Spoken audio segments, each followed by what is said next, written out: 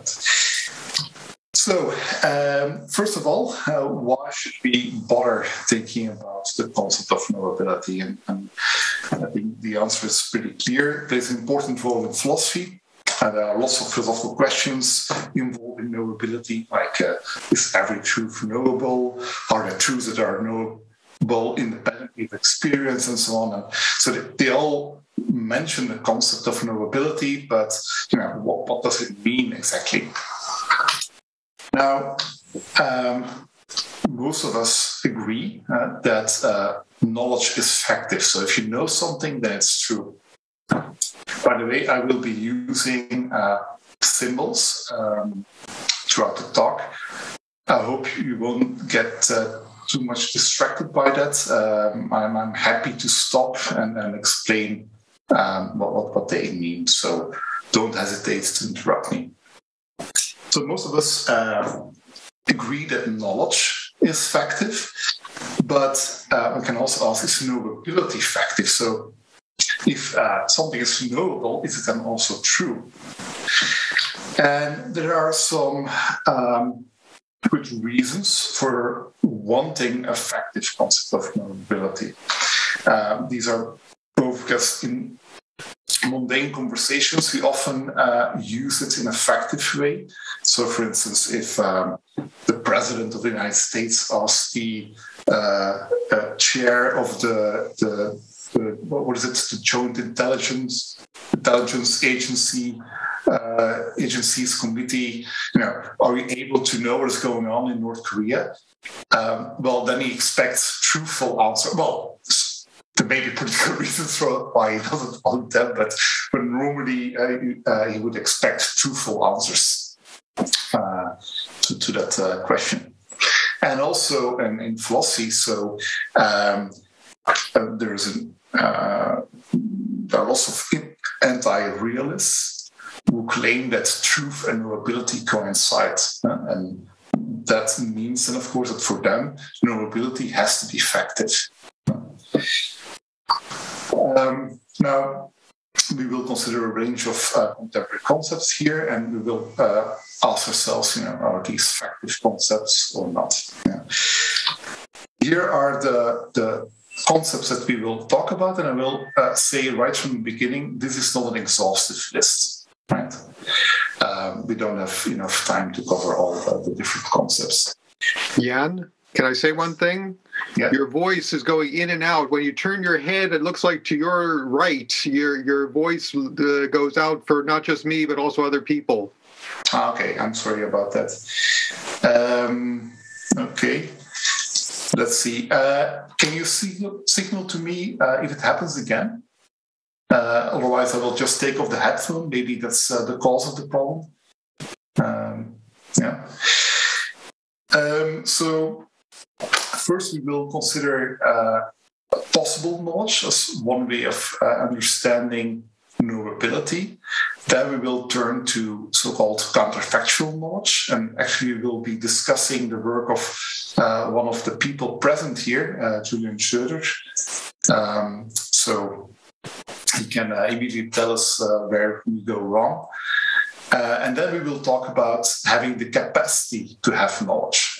So 3 different concepts. These are not the only ones. For instance, in our paper, we also discuss the concept of knowability that is used in so-called dynamic epistemic logic. But I'm going to skip that here. And there are others as well. Right. Now, here's the easiest one, and probably this is more or less the standard way of thinking of knowability in the contemporary analytic philosophy and literature. Here one says, look, a sentence phi is knowable even only if it is possible to know that phi. Yeah. Now, you all know, I guess, that possibilities nowadays analyzed in terms of possible worlds. So something like possibly phi is true at a possible world, even only if there's another possible world that is accessible from the given world, and there phi is true. If you don't know about this, that's fine. I think you will understand almost everything that will follow, but it's just a little reminder for the rest of you. Yeah, I'm going to have to interrupt you again. Other people are also having problems. There's something when you turn your head to the right, your voice cuts out. Yeah. Let's see. Let's try it this way. Can you hear me? Better, yeah. I had this problem a couple of months back as well, and there was a kind of update of the driver of my headphone, and then there was another update, and it was fixed. So, okay, I hope that this will work, and otherwise, I will give the word to Felipe, and he can just continue. Okay. Right. Now, the problem is that if you think of knowability as possible knowledge, then you end up with a non-factive concept of knowability. For instance, I'm wearing blue trousers today, but there's a possible world in which I'm wearing gray trousers today, and I know it because I looked at them before I put them on. So then it's possible to know that I'm wearing gray trousers, but as a matter of fact, in the actual world, I'm wearing blue trousers. Now, actually, I should have checked. As it happens, I'm actually wearing gray trousers, but that's just a coincidence. So, but you understand the example, I hope. Now, so the concept of possible knowledge is not a factive one, but you can enforce activity if you like. But then something happens. So if you say, well, look, it has to be the case that if you possibly know something, then it's true. Then given some model background assumptions, you will derive that the only things that are knowable are necessary truths. And that is problematic because clearly contingent truths are knowable as well, right? It's knowable that there's milk in the fridge, and that's a purely contingent truth. So this standard default way of understanding knowability doesn't quite cut it. Now, there is a variation on this approach that, for lack of a better term, I will call the possible star knowledge approach. What does that say? Well, it says that sentence phi is knowable, even only if it is possible star to know that phi. And what is this possibility star? The idea is that you're only considering other possible worlds where all the non-epistemic facts remain the same. So only epistemic facts can change from world to world. So in other possible worlds, you can know more, you can know less, you can know different things, but the facts of the actual world remain the same.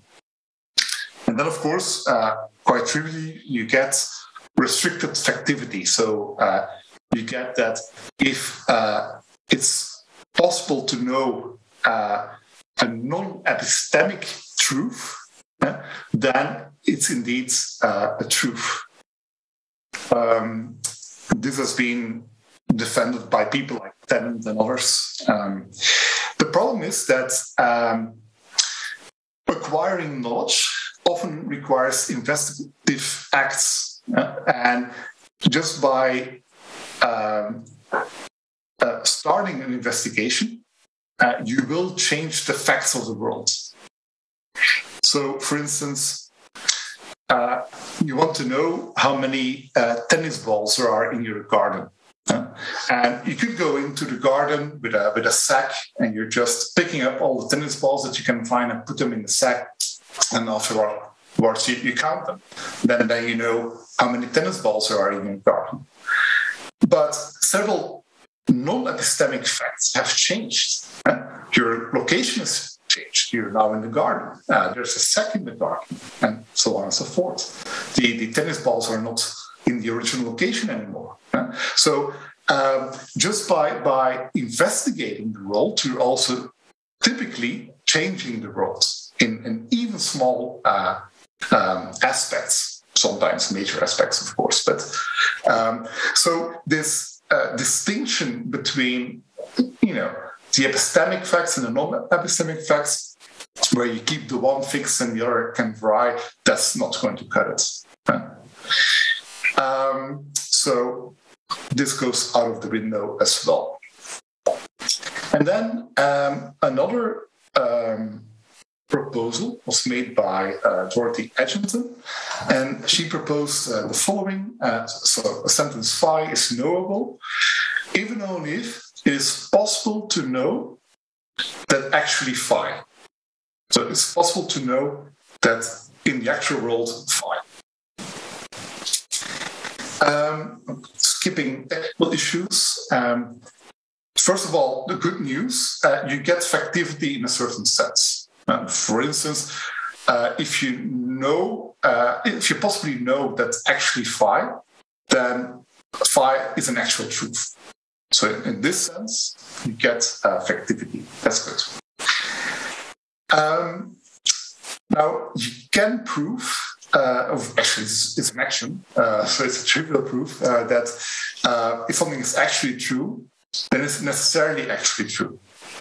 Yeah? So you might say, well, again, we are restricting the range of knowability to necessary truths.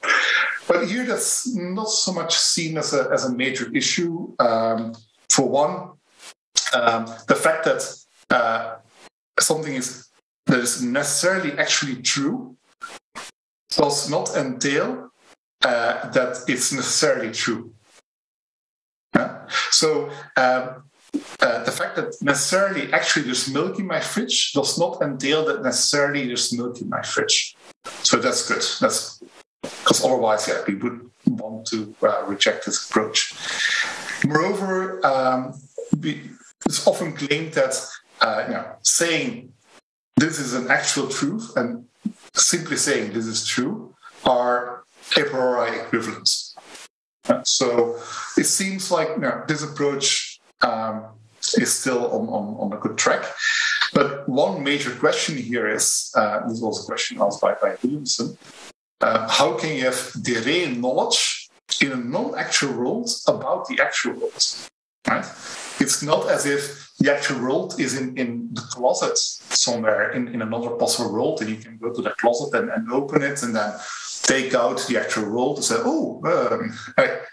now I see Jan is wearing great trousers today, right? Now, one way out of this is saying, well, but we don't have direct knowledge about the actual world, but we have knowledge about the actual world via description. And there are different ways of cashing that out. Here's one. You say that phi is knowable, even only if. It's possible to know that if alpha, where alpha is a description of the actual world, then phi. Right? So now it's possible knowledge via a description of the actual world. That's the basic idea. Yeah. The problem is that you can again show that the implication of phi by alpha is a necessary one. It's a strict implication. So you again are restricting the range of knowability to necessary truths. Yeah?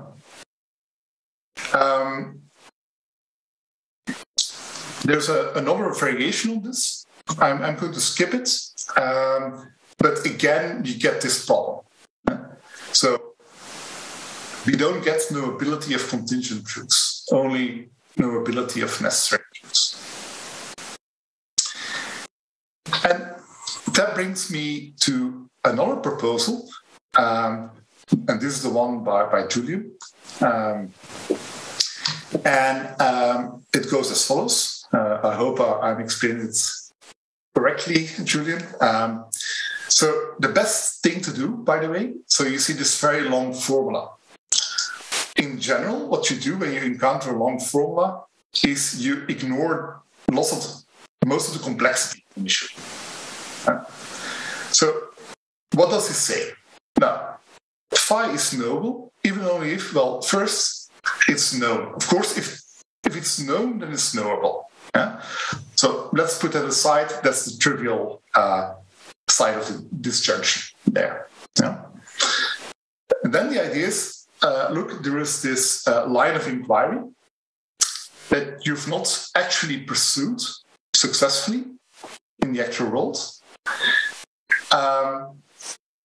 But if you had successfully pursued it, you would have known phi. That's the simple version. I will first give an easy example of that, and then I will come back to the complexity. So, given there's actually a fly on the ceiling, one could have looked at the ceiling, although one did not do so. But were one to do so, one would know that there is a fly on the ceiling. Now, I've been ignoring some of the complexity here. Here, what Julian's saying is not, well, you would have known that there is a fly on the ceiling, but you would have known that hadn't you looked, there would still be a fly on the ceiling. That's slightly more complex. I'm not going to discuss it in great detail, but it has to do with the fact that often, and something that you already encountered, when you try to gain knowledge about the world, you're often going to change the world a little bit. So imagine you want to know what the pressure is of one of your bike tires. And how do you do that? Well, you use one of these bike gouges. You put it, well, I don't know how that's ventile is saying, I'm not sure. But anyway, you know what I mean, right? So you attach it to the tire. And then what happens is you let a little bit of air go, right? And then it measures the pressure. But of course, you have, strictly speaking, reduced the volume of air within the bike tire a little bit, right? So you've changed the non-epistemic facts a little bit. So to take care of these kind of issues, there's some more complexity in here. But this is the general idea. Seems fair. Question, is it factive? Julian added a condition to ensure that it is. The idea here is that if you're at the actual world where you've not successfully pursued this line of inquiry, and then you consider the closest world at which you have successfully pursued that line of inquiry, and then if you look back now, what is now from this second world, the world that is closest where you've not successfully pursued that line of inquiry, is the actual world. And I'm not going to give you the argument, maybe you can see it very quickly, but this guarantees that his concept of knowability is a factive one. The problem is that, and I should also mention, very important, that what is within the scope of the knowledge operator, so that what is known, is not a necessary truth, or is not in general a necessary truth. So he's avoiding the issues that were setting the proposal of Edgington and others. Right? The problem with the principal symmetry that he needs is that there are counterexamples. So one example goes as follows. So here's a line of inquiry. You check the entire contents of the cupboard in the kitchen for cookies. And in the actual world, before you're walking into the kitchen, one of your children is crying and you go and check on the child instead. So you got distracted, basically. You've not carried out this line of inquiry. But of course, there is a possible world in which you do go into the kitchen and you check the entire contents of the cupboard. But the question is, from the point of view of that world in which you've successfully done that, what is now the closest world at which you've not done that? And quite plausibly, this is a world where, for instance, you did walk into the kitchen, you did even open the cupboard, maybe you already looked at the objects right in front of you, but you've not gone through the entire,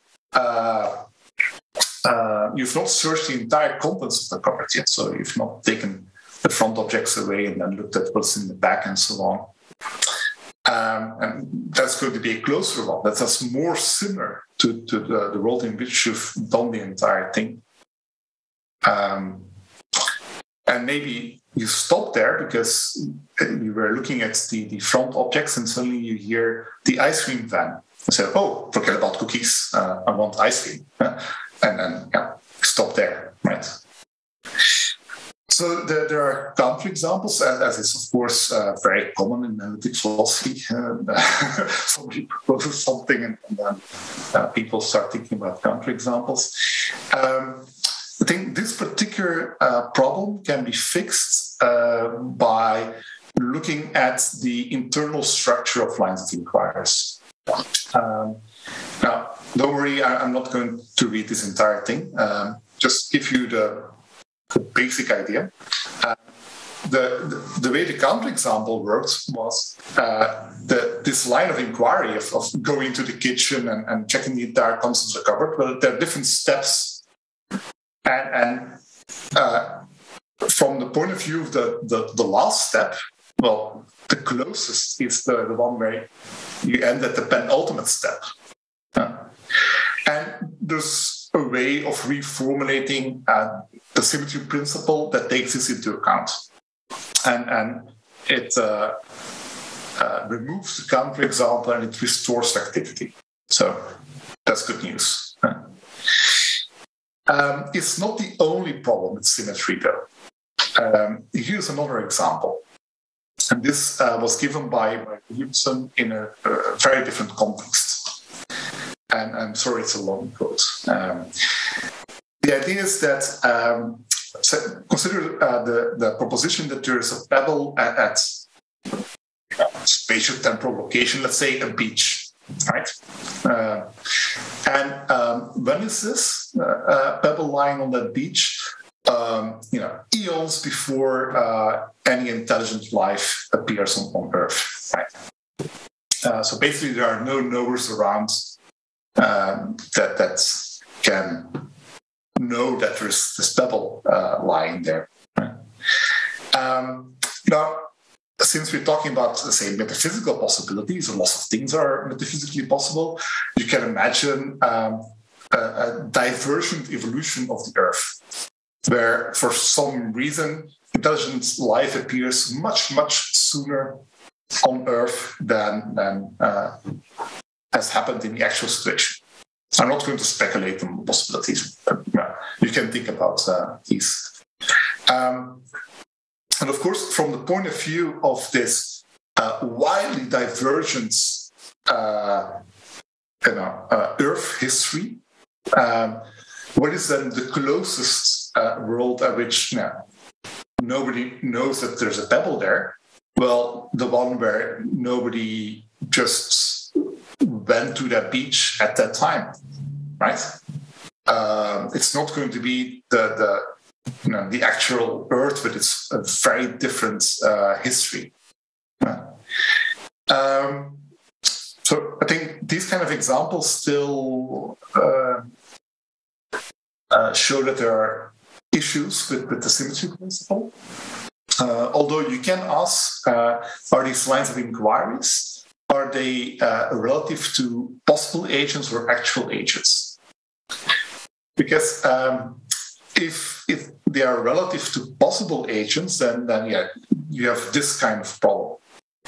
If you restrict it to actual agents, then I think you might be able to avoid this problem. So the upshot here, Julian, good news.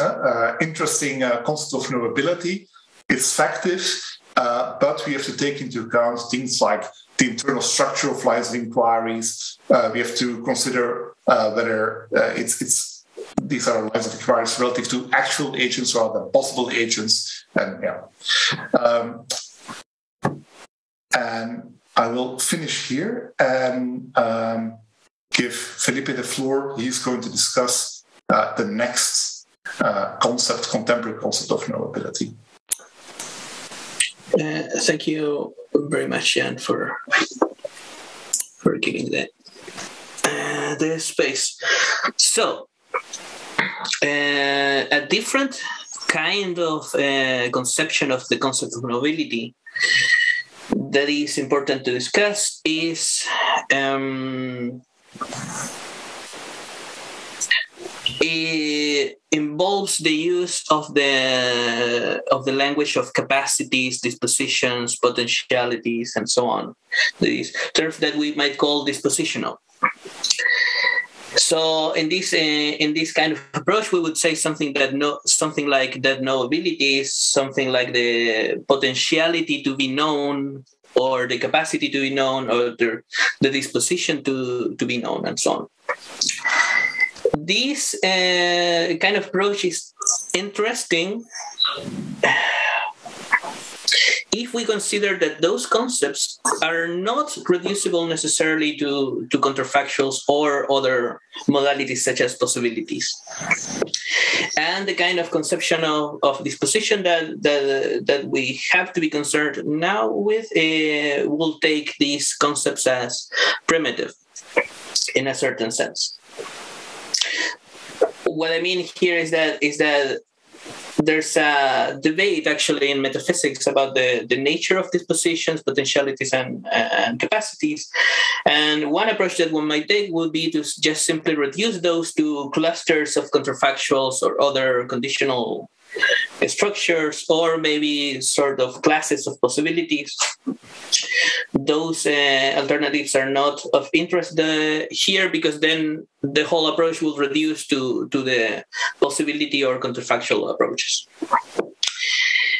We have an interesting instance of this approach in Farah's proposal of understanding knowability as the capacity to know.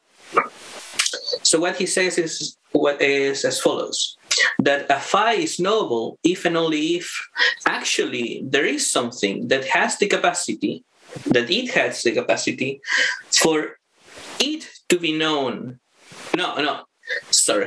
Actually, if there is somebody, some agent or agent that has the capacity for them to know that phi is actual, where we understand this operator Cx as the capacity to do or have something, right? And importantly, this somewhat schematic characterization of knowability is factive, as we wanted, because something actually having the capacity to know something actual entails the actual truth of that something that is known.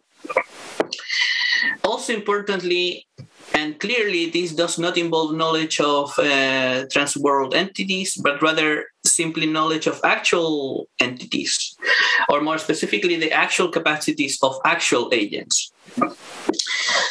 However, as I said, this is a bit schematic still, and there are some issues with this.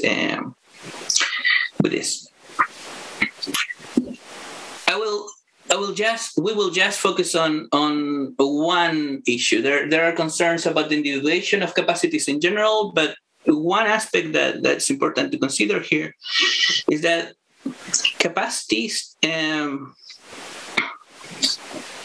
must be understood as a sort of, in the context of a sort of relation between whatever has the capacity and a context where that thing has the capacity, right? So one might think that the capacity to know, for example, is something about the thing that has the capacity having what it takes or something like that.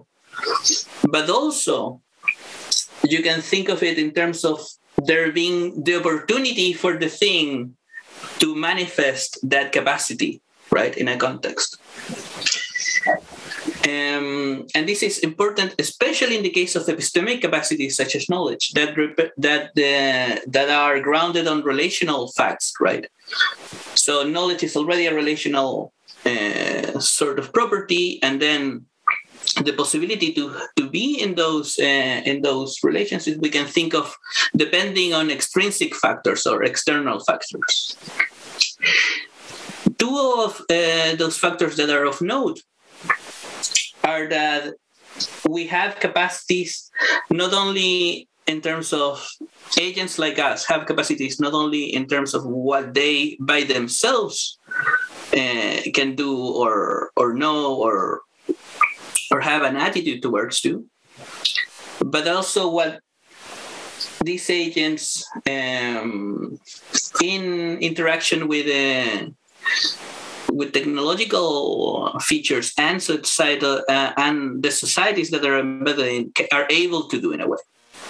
And that's their abilities that these agents can have to exploit these resources in a way are relational and extrinsic, right? An example of this would be to say that the capacity to do certain experiments, for example, in particle physics, will depend on technology. For example, the existence of particle accelerators, certain training, heavy funding, collaboration, international, across disciplines, like what we are doing here, right? Like, Jeremy, we're collaborating. The things that we are able to know together are more than what we could come to know separately, right? Well, hopefully. Sometimes I tend to doubt that Jan really needs me, right? He's very self-sufficient in that sense. But in general, our capacities are not only a matter of our own, but also of how we interact with the context, right?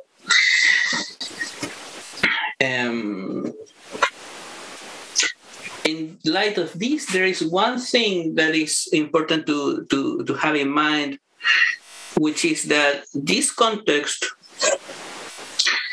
is also a context that affords us the possibility of success in some sense. And something that Farah says is the following, that to have the ability to perform the feat what that one is trying to do, one must, in addition to having the capacity, and here he is distinguishing between having the capacity and having the ability, be disposed to succeed in performing the feat if one tries.